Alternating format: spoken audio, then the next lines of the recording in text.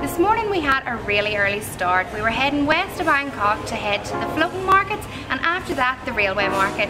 The floating markets, however, weren't exactly what we were expecting. After we finished up at the floating markets, we made our way over to the railway market here, and it's completely made up for the floating markets earlier today because it is absolutely amazing.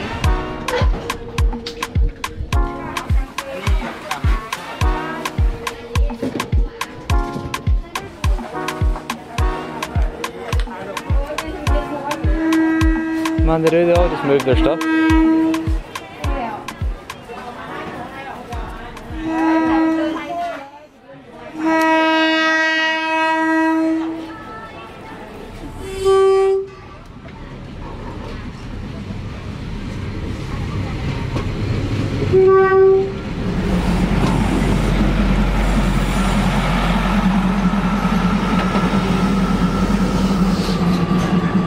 What just happened there?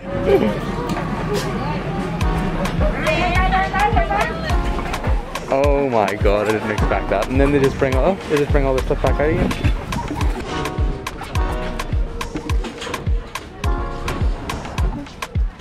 As if nothing ever happened. That was absolutely insane. I can't believe that. I think we made it just in time to actually see the train pass through the railway market here, and it was the coolest thing ever. It got so close, like everything was like this far away from everything, and oh, it was just so cool. That was the maddest thing I have ever seen. The train literally runs straight through the middle of this market, and it is just absolutely madness. It gets so close to all of the stalls and just makes no sense at all, but it is super cool, and I just can't believe it. It's completely taken me by shock how this market operates and how everything pulls back whenever the train's coming. So cool. Definitely the coolest market we've been to so far.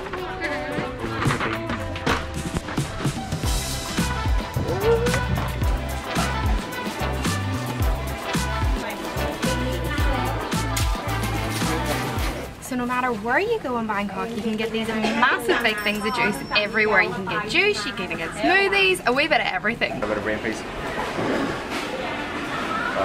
So we've been in Bangkok about a week now, and we've been to a lot of markets, and in all of them there is certain stalls that are closed down. A lot of things aren't active because of COVID, but there still is also a lot of stuff that is open. There's a lot of stalls still serving food, serving kind of souvenirs, serving just loads and loads of different stuff, and it has been amazing to see them. But so far I would say coming to the railway market here has been our favourite without a doubt.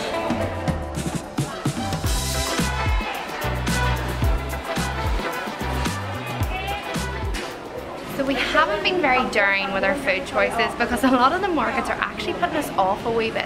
There's a lot of flies and just not maybe the most hygienic. Some of the food that is being like kind of served out and that you can buy is a bit vulgar. Like we were able to watch, yeah, a bit questionable.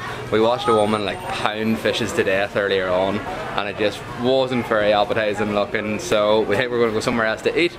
But it has been very cool to walk around. It's a bit of an experience in itself.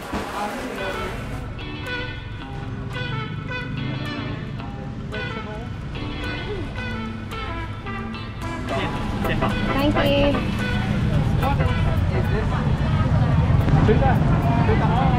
Okay, thank you. Lunchtime. So I got me some stewed banana in coconut milk. Quite looking forward to it.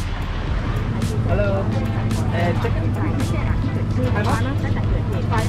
Can we get 4? Thank you. So we are gathering up a right wee selection here. We have some chicken fried off in the street. We have some vegetable deep fried things, we don't know, with some mad sauce and some chestnut, and I've got my banana and coconut milk, so it's all going well. What a day to be alive.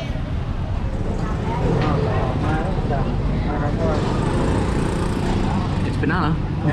So to round off this morning, the floating markets weren't exactly what we were hoping and looking them to be. It was a wee bit of a disappointment, to be honest, because a lot of the stalls were closed and we just didn't get the full kind of atmosphere of the floating market that we were looking for, really. I think they were trying to take advantage of maybe some tourists being around as well. So definitely haggle your price if you are looking to go. Even though the floating markets weren't fully what we were hoping and expecting them to be, we still had a great time when we were there this morning.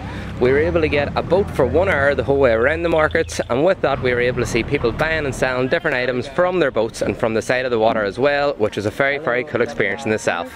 It was just a wee bit disappointing to see so much of the market that was still closed.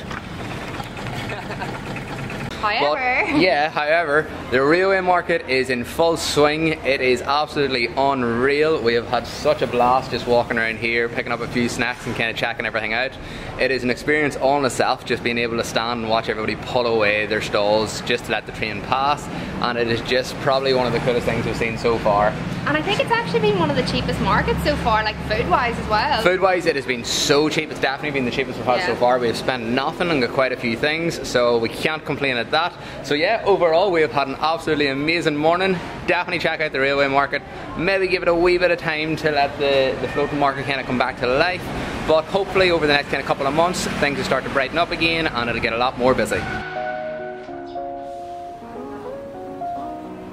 So it's good to note as well that whenever you get to these places, never accept the first price that somebody gives you. You can always haggle with them and get it a lot cheaper. So the likes of this morning, we were trying to get a boat around the floating market just to kind of experience them on the water and kind of have a wee shop around.